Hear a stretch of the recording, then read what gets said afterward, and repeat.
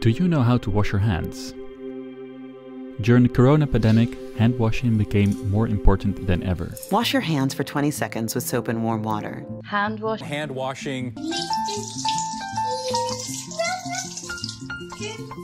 So we can end this pandemic.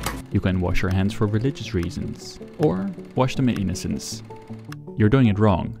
Mostly we wash our hands to stop disease from spreading, but not everyone has access to hand washing facilities. That kills 600,000 people each year, a lot more than homicides. The benefit of hand washing is obvious to us. It is particularly important for you to wash your hands after going to the toilet. But it wasn't always like this. We've only been washing our hands for hygienic reasons for about 150 years. Before that, even doctors didn't wash their hands between patients. Don't forget to dry them with a towel. COVID's on the rise again, so let's talk about hand washing. Where was the benefit of hand washing first discovered? When did hand washing become the norm? How did we get here?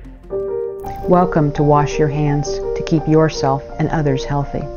Billy's parents did worry because he was so careless about washing when he should have washed. Wash, wash, wash. They just want me to be a sissy. It's not sissy to be clean. Personal cleanliness can help to protect you from many of the serious illnesses. Let me introduce myself. Soapy's the name, partner. Is your cleanliness giving the picture you want it to give? For the start of the story, we have to go back to Vienna of the 1800s.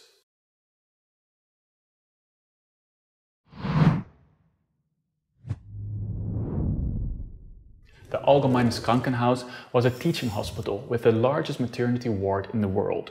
The ward had two wings. In the one wing, male students were taught how to deliver babies, and in the other, trainee midwives did the job. So you have to understand that this isn't a hospital like the ones we have now, that are clean, hygienic, disinfected all the time. Research on hygiene wasn't that advanced. Because of this, women that delivered could develop childbed fever. They would get extremely hot, sweat like dogs, and have heartbeats of up to 140 beats per minute. This is all before antibiotics were invented, so an infection could be deadly. In fact, childbed fever could kill up to 90% of patients. How did it happen? Well, doctors at the time had various ideas. First, they blamed women, because women had weaker constitutions, they wore too restrictive clothing, or they were walking too soon after giving birth. Right. The other option they offered was bad air.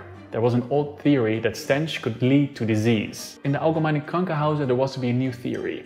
Ignaz Semmelweis was a Hungarian-born physician that came to Vienna to be an assistant doctor. He's a bit of a strange fellow, with mood swings and a very strong will. You know that one colleague that's good but also impossible to work with? Well, that's our Ignaz. He noticed a difference in the mortality rates between the clinics run by men and women. Look at this graph. The male ward's mortality rate is a lot higher, mostly because of the childbed fever.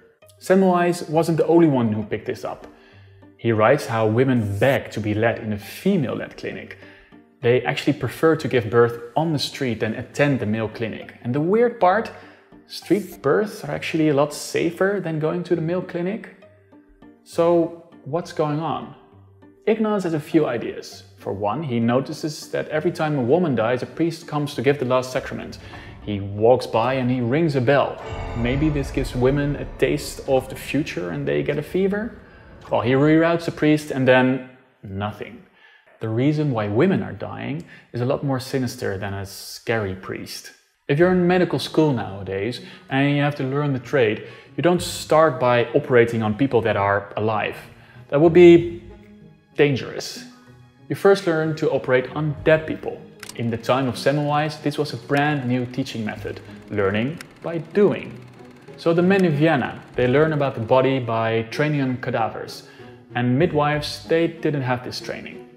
So the male students are inspecting and dissecting dead patients in the morning. They don't use gloves or wash their hands.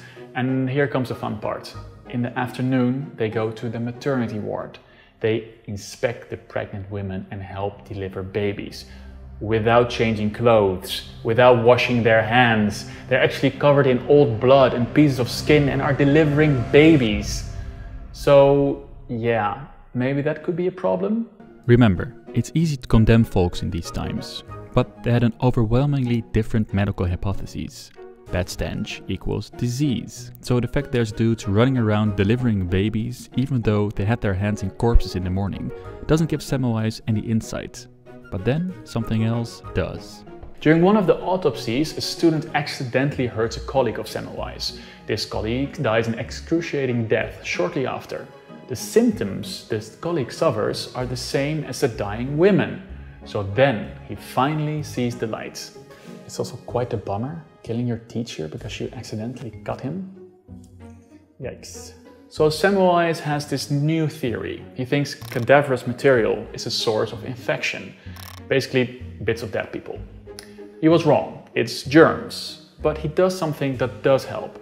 He makes his students wash their hands after operating on the cadavers. This instantly drops the death rate by a huge amount. He seems to have found something that works against childbed fever. It must be said he isn't the first to say that washing hands is important. Florence Nightingale, she said so. The American Oliver Wendell Holmes also came to the insight that washing hands is important. But Holmes was ridiculed by his contemporaries. There's this one guy that goes, "Doctors are gentlemen, and gentlemen's hands are clean." Well, that settles it, I guess. I mean, you can sort of understand his position. These are doctors doing their best helping people. And the idea that your good conduct is actually responsible for a lot of deaths, that just doesn't go down that well. Semmelweis doesn't know about other people campaigning for hand washing, so he starts to do it himself. He writes letters, he gives talks, and in some places his ideas are actually implemented. But his message on the whole doesn't go down well. Remember, Ignaz himself was a difficult person. For one, he was completely sure he had found the one and only explanation for childbed fever. So, according to him, everything was caused by cadaverous material and autopsies. But that just wasn't the case, because childbed fever also happened in places where no autopsies were done. So his colleagues rejected that part of his idea. And also Semmelweis didn't give a lot of evidence for his claims. There's also something to be said about the way he approaches his colleagues. Take this letter Ignaz writes to a colleague. According to Ignaz, this doctor is responsible for a massacre. It's all his fault. The murders must stop. Or take this letter. If a doctor doesn't change his teaching, well, Ignaz would declare him, with God in the world as his witness, as a murderer.